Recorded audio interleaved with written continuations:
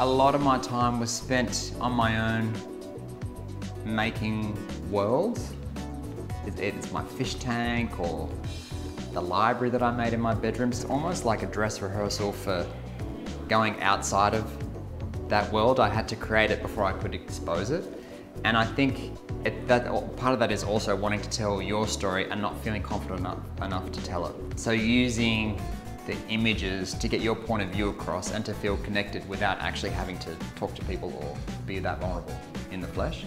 Because I found I could be really vulnerable with the storytelling if it was removed by using an artwork in between. It was very introspective.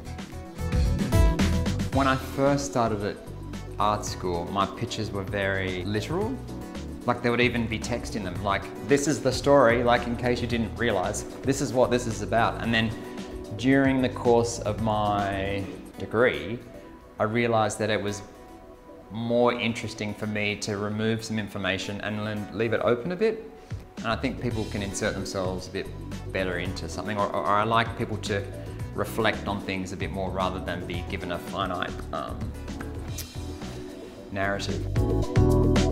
I'm fascinated by hope, faded glory.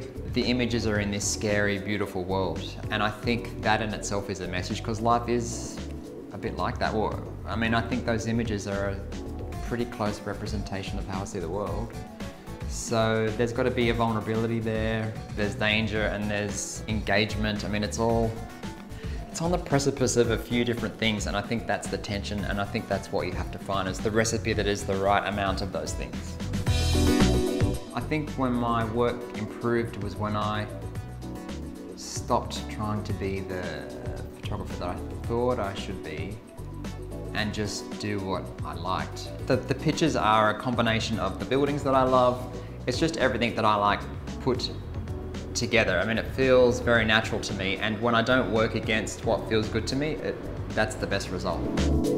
I was the underdog, like I am the underdog, and that's how I've always felt. I like to rally for the underdogs, and I think if you can make people have that empathy or that connection with the underdog, I think that's something that people don't often feel or think about.